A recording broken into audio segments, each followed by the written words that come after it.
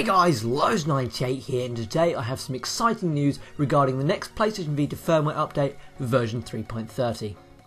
Now before I start, I'd just like to thank the Vita Lounge for the article I used in this video. You can find a link to the full article in the description below.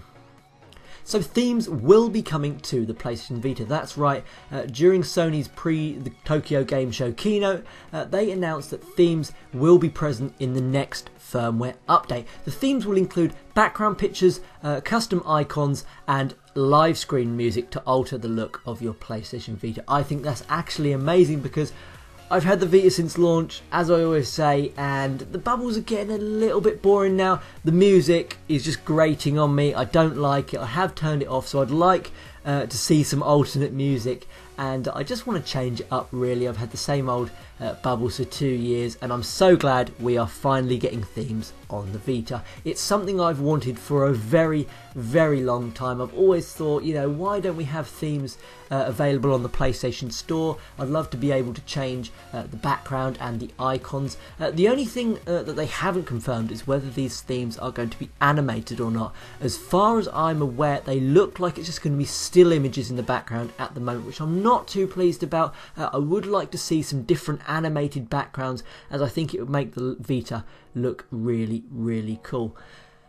Now, so far, the only announced themes are for mainly Japanese games. You've got Danganronpa, Freedom Wars, which is actually coming to the West, which is a great game. We've got Orishika, Tainted Bloodlines, and Phantasy Star Nova. Now, I know a lot of you like games like Terraria, Killzone. Like me, I'm looking forward to the Freedom Wars theme, but I reckon closer to when the firmware update is ready to go out, I think we're going to see more themes announced for maybe some Western games. I personally would love to see a Killzone Mercenary theme. If the developers Guerrilla Cambridge could work with Sony on bringing that, I think that would look absolutely amazing on the Vita, especially in animated background like the scan lines you see throughout the game menus. I think that would look really, really cool, and I just can't say how excited I am.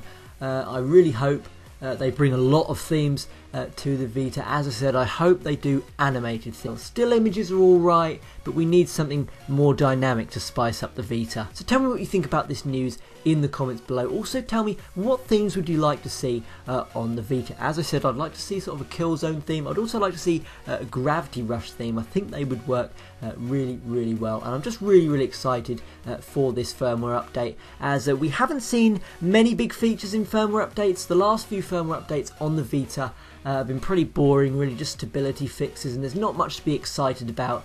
Whereas now that we know that we're going to get themes, I think it's set to be a pretty cool firmware update. So guys, I've been Lowe's98. Thanks for all the support on my previous videos, and I'll see you next time.